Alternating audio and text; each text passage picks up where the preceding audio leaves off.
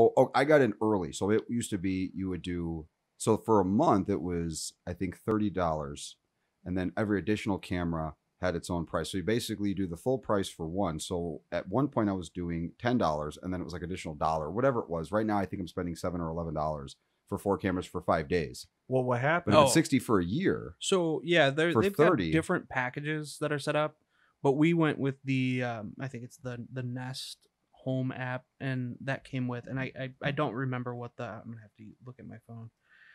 Um, yeah, we've got the Nest app set up, and then there's like a Nest Secure subscription, I think is what it's called, that we signed up for, and I think we're the plan right underneath like the main plan. And oh, is that part of the alarm thing though? yes, Oh, so but that might be why it's different. that's constant security monitoring. I Yeah. have all of my videos for 30 days.